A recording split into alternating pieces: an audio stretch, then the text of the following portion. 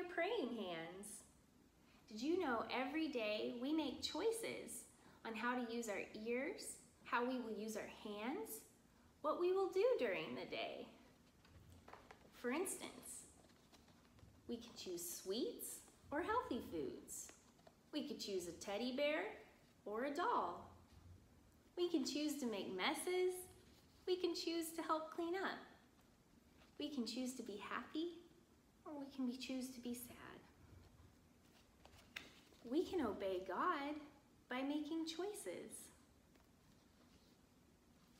Choosing to listen with our ears is making a right choice. Choosing to pray or help others with our hands is making a right choice.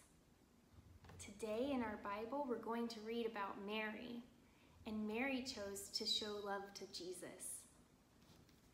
Let's open our Bible and read it together. The Bible is God's word, and the Bible is true. Jesus was eating dinner with his friends, Mary, Martha, and Lazarus. Mary opened a bottle of expensive perfume. She poured the perfume over Jesus' feet. Mary then wiped Jesus' feet with her hair. The whole house smelled of the perfume. Jesus told his helpers that Mary had the perfume for him. Mary chose to show love to Jesus, and Jesus said Mary made the right choice. Today we can show love to Jesus by praying.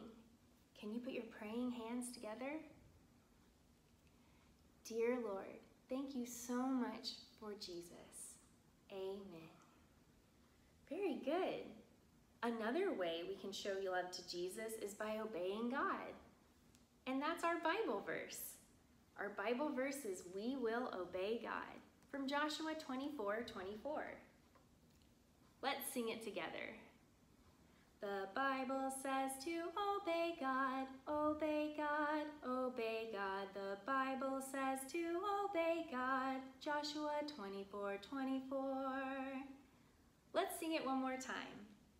The Bible says to obey God, obey God, obey God. The Bible says to obey God, Joshua 24:24. Very good. Thank you for joining me today, friends. I am praying for you. Take care.